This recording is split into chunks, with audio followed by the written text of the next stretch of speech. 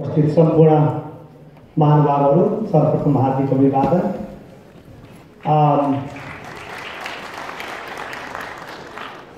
ढुङ्गानाजीले र बानियाजीले मैले भन्ने कुरा सबै भनिदिइसक्नुभयो, त्यस कारण धेरै भन्ने कुराहरू छैन। तथापि म तपाईँहरूलाई सलाम गर्न चाहन्छु, तपाईँहरूलाई अभिवादन गर्न चाहन्छु, नमन गर्न चाहन्छु।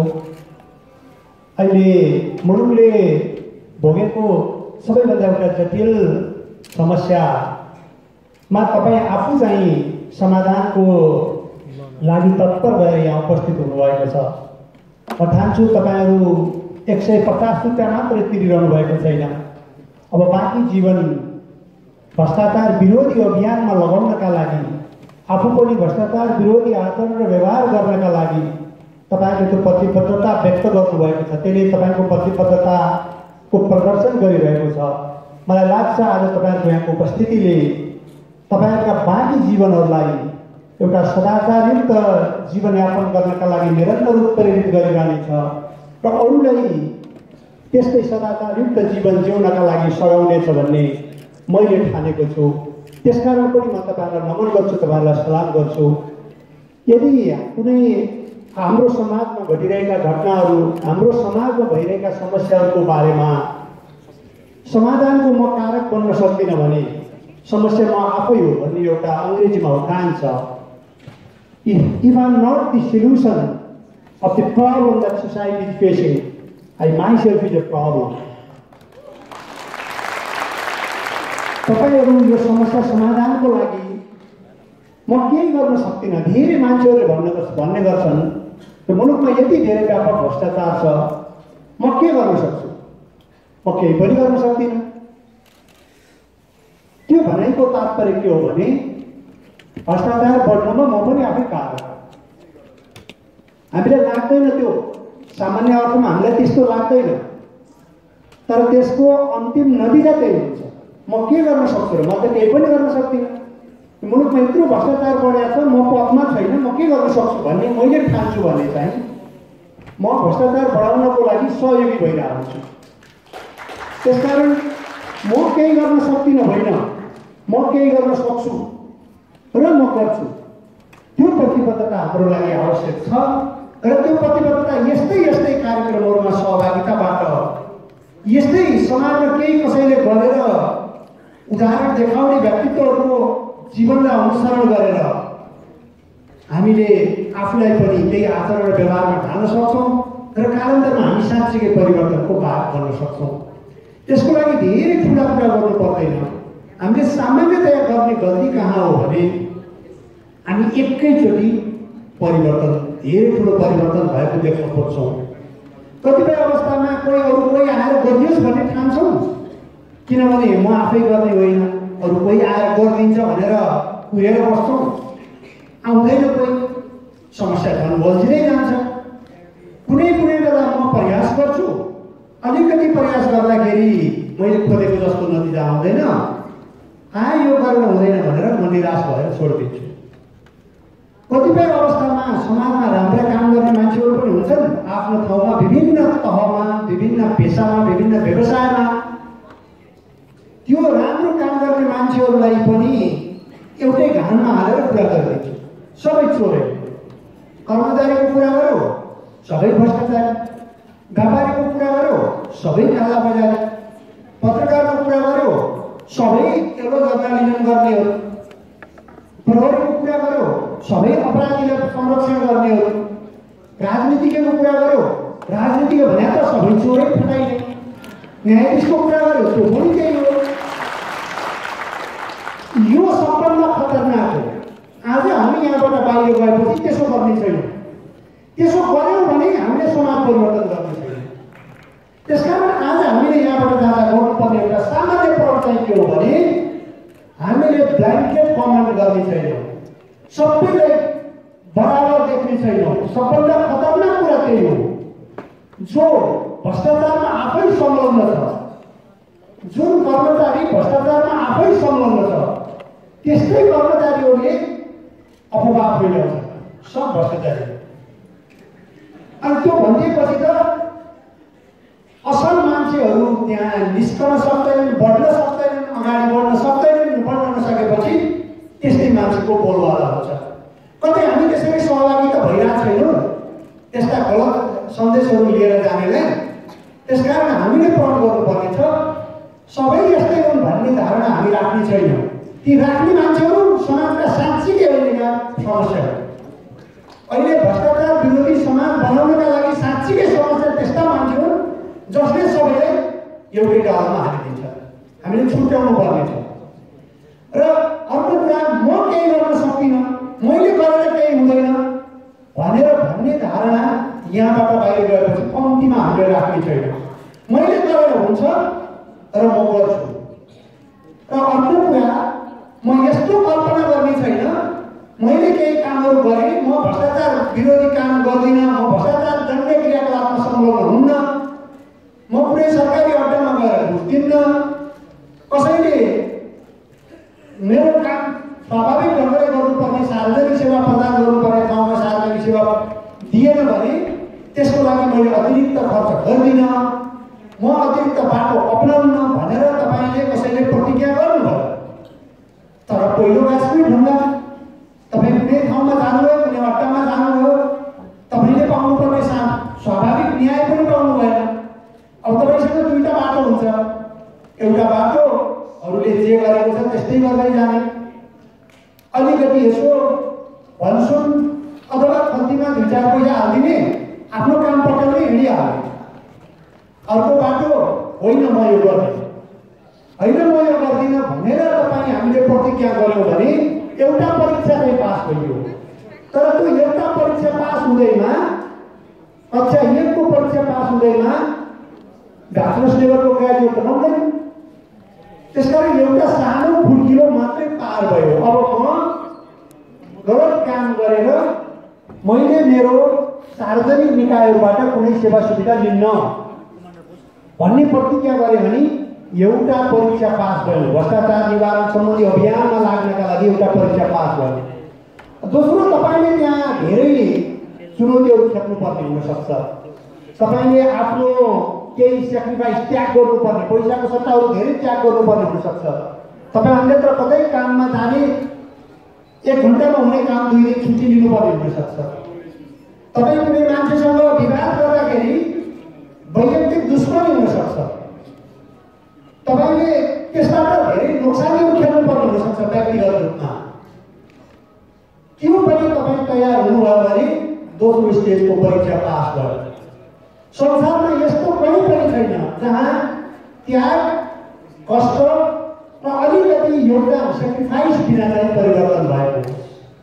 अहिले हाम्रो समाजमा जुन किसिमको भ्रष्टाचार जन्य क्रियाकलापको हामी समस्यामा छौँ, यदि हामी त्यसको समस्या समाधान चाहन्छौँ भने त्यसले हामीसँगबाट केही त्यागको अपेक्षा गरेको छ।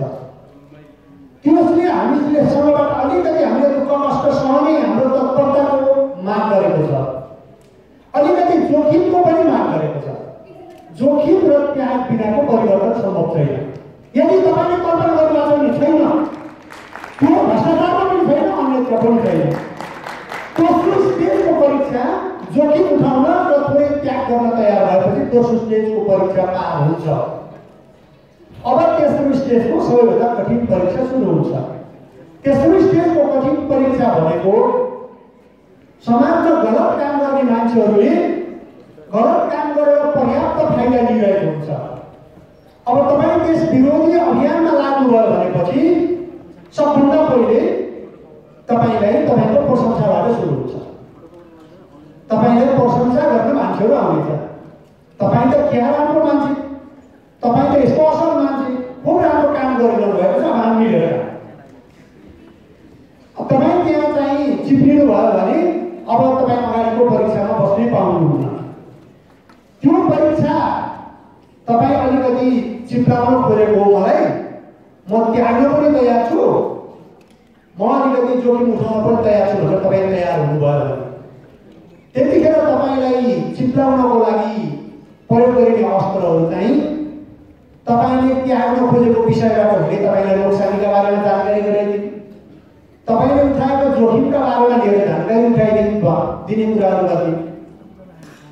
तपाईँलाई मैले एउटा फेरि रिसेन्ट एउटा एक्जाम्पल उदाहरण दिन्छु।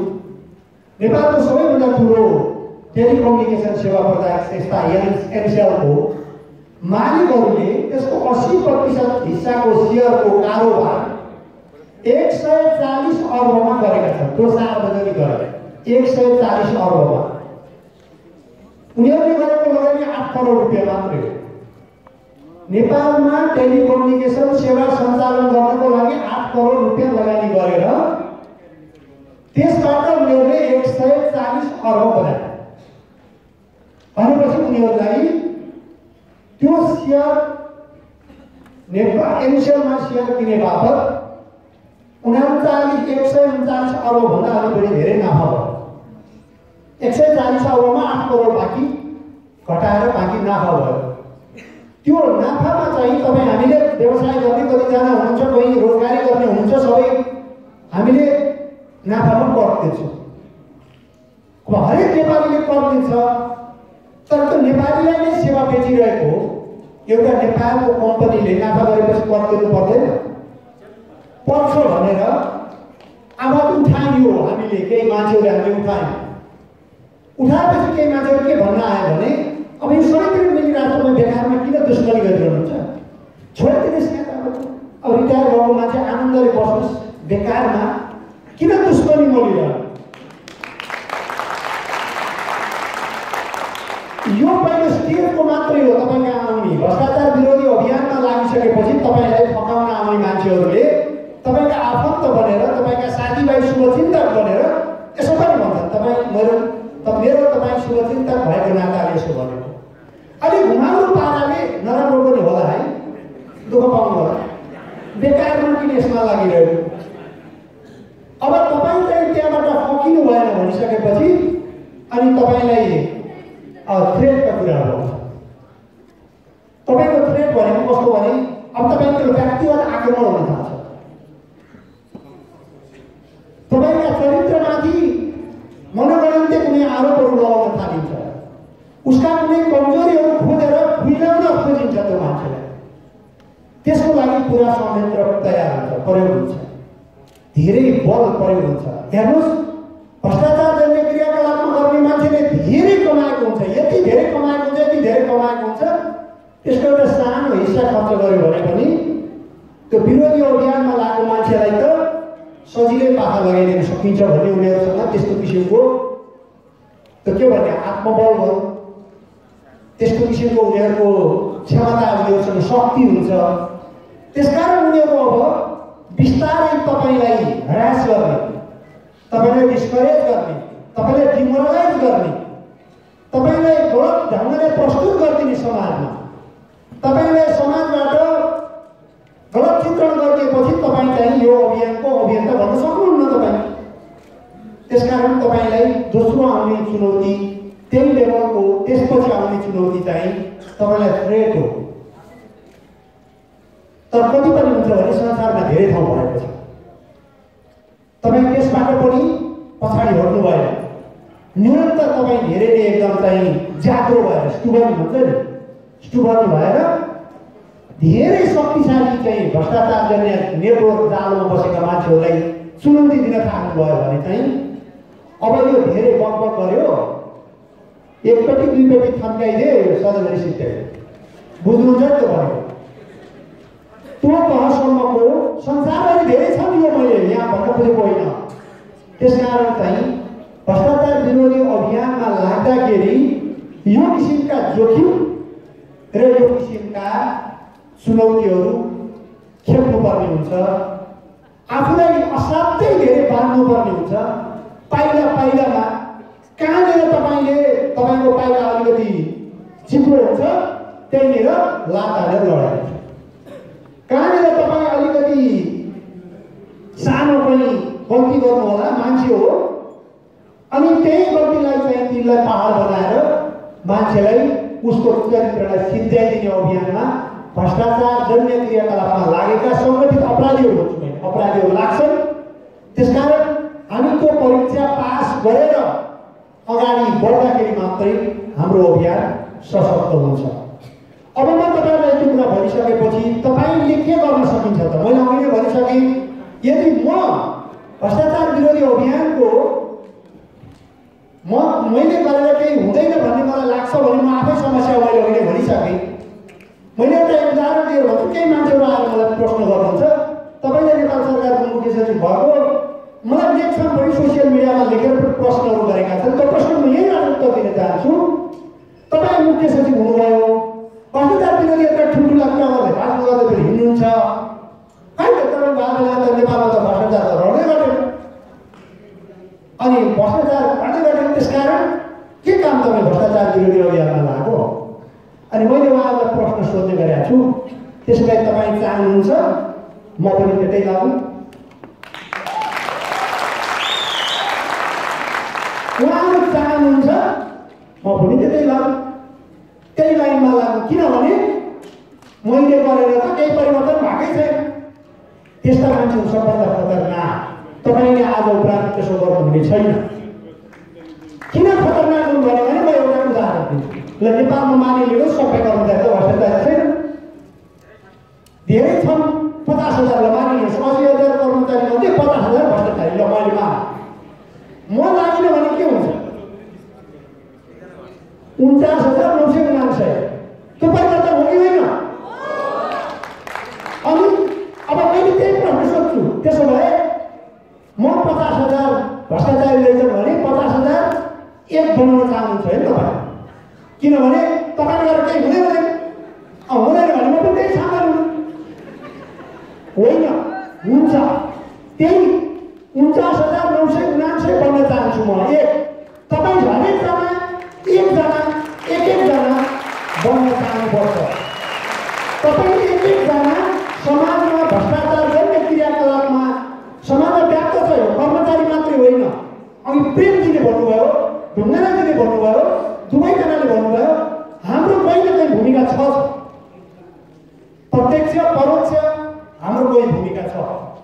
पछि अनि रविन्द्रजीले भन्नुहुनेछ, तपाईँले उहाँले भन्नुहुनेछ, पक्कै भन्नुहुन्छ, यो धेरै ठाउँमा भन्नुभएको छ, घरमा गएर सोध्नुहोस् तपाईँको बाबुआमाले यो पैसा कहाँबाट आयो भनेर तपाईँले सोध्नुहोस्, घरबाट सोध्नु थाल्नुहोस् भन्नुहुनेछ उहाँले।